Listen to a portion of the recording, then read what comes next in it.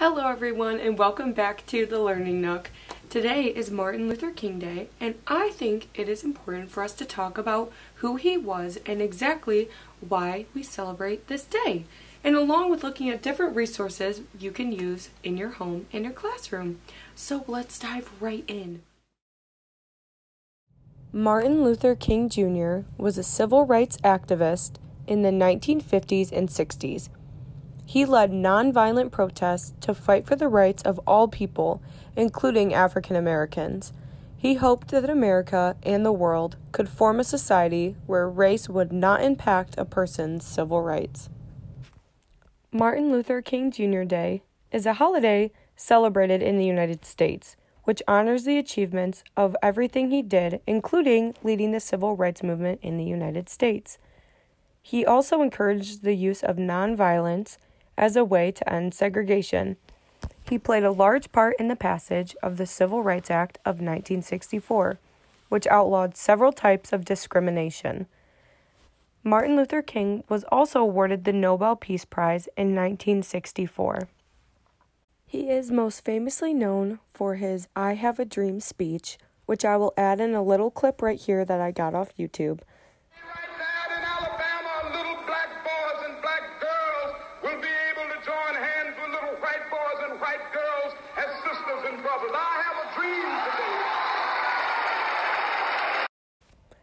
This speech really tugs on your heartstrings and makes you have empathy for the situation and what African American people are going through. This can help us understand what it was like to live through in that time and feel those feelings we may have never felt before. Sadly, King was assassinated on April 4th, 1968. Almost immediately after his death, there were calls for a national holiday in his honor. Beginning in 1970, many states and cities made his birthday, January 15th, a holiday. In 1983, the government passed a law making the third Monday in January a day dedicated to honoring the memory of Martin Luther King Jr. The day is usually celebrated with marches and with speeches by civil rights and political leaders. I got all of this information from kidsbritannica.com, which gives great information about Martin Luther King and a fantastic resource for you and your family to use. So after hearing a little bit about who Martin was, I think it's important to talk about resources you can get. And I'll tag a bunch at the end here and chat a little bit about books directly related to him and articles related to different lessons, but I want to focus on the ones I have here today. So even though I don't have an exact book that is about Martin Luther, I see that a lot of different things he represented are represented in books that I already have.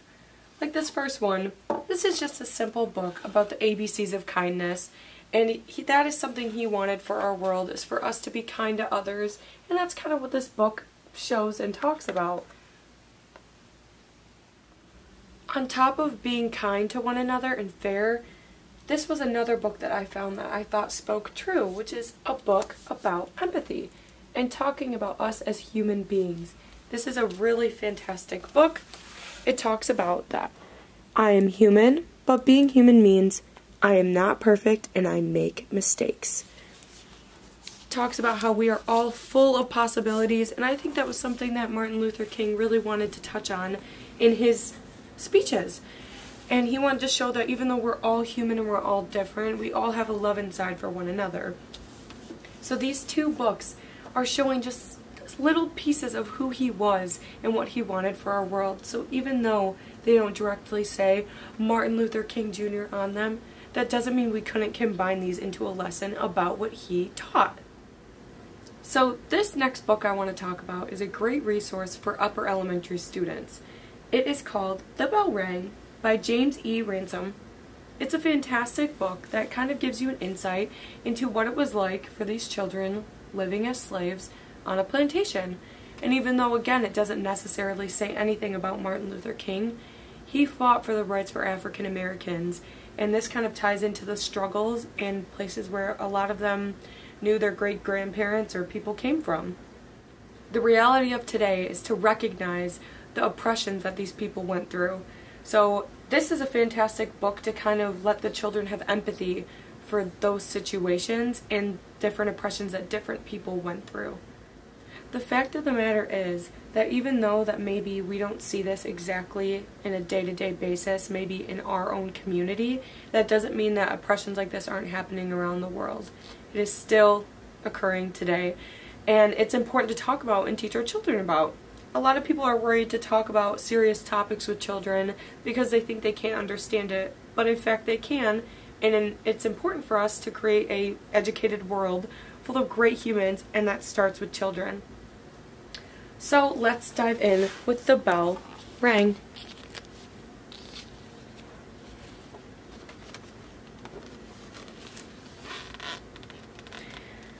And I have to note that it has beautiful illustrations to go along with the feelings that each character is having.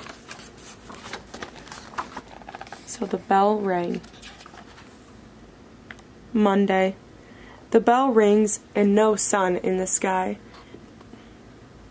Daddy gathers wood, Mama cooks, we eat. Mama kisses me, Daddy hugs me, my brother Ben touches my shoulder, goodbye. They walk to the fields with the overseer and Master Tucker's other slaves. I go with Miss Sarah May and all the young uns. Tuesday. The bell rings. Daddy gathers wood, Mama cooks, we eat. Mama hugs me and Daddy's rough hands slide down my arms. Ben waves goodbye. They walk to the fields with big hopes for choppin'. I skip to Miss Sarah May's with all the young'uns. Wednesday. The bell rings. Daddy gathers wood, Mama cooks, we eat. Mama kisses me, Daddy touches my neck with rough hands. Ben surprises me, first with a kiss on the cheek, then whispering, goodbye, in my ear. From behind his back, he hands me a real pretty doll.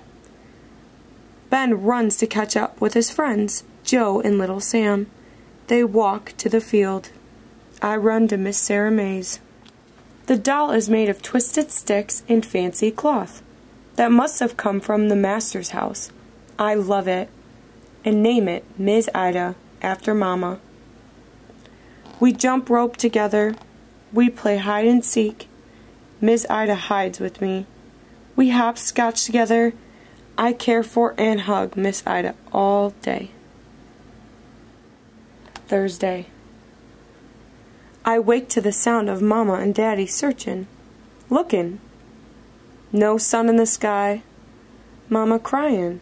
No Ben. Daddy cryin'. Ben ran. We cry, we cry. Overseer comes to our cabin. Then dogs come. Overseer hits Mama, then Daddy. I hide. Ben gone. Joe and little Sam all ran. Mama cries. All the way to the field. Daddy's face looks all wrong as he walks with the other slaves. Many with mad looks. Some with tears. Overseer has his gun. I walk to Miss Sarah May's. I cry all day. Friday. Bell rings. Daddy gathers wood. Mama cooks. We're quiet. I can't eat.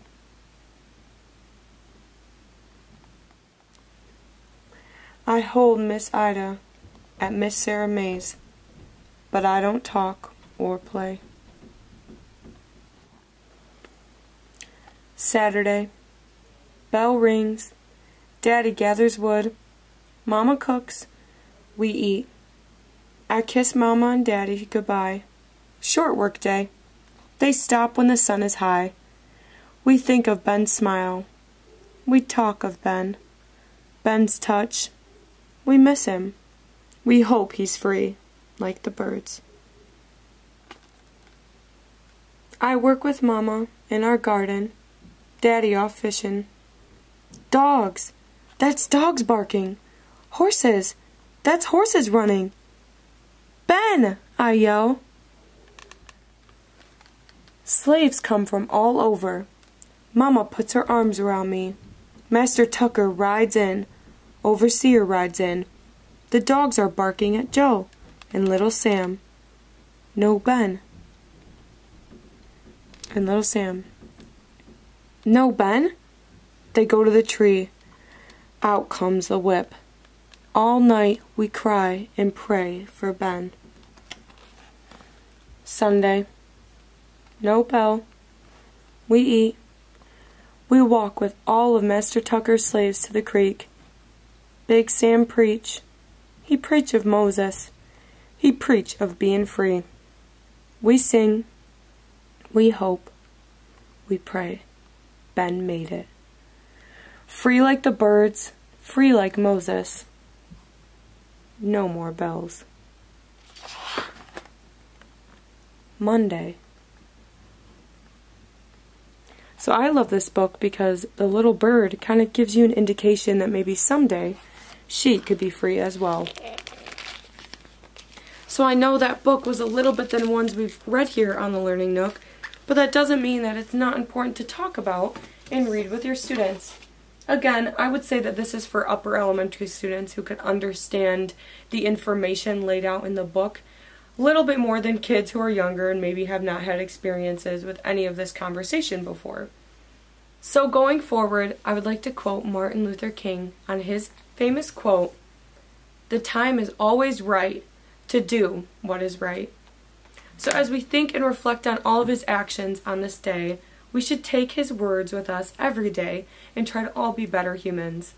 I can't wait to see you all next time on the Learning Nook. Have a great rest of your day. As I promised, here are a few different Martin Luther King Jr. books you could buy. The most important thing I recommend is quality over quantity.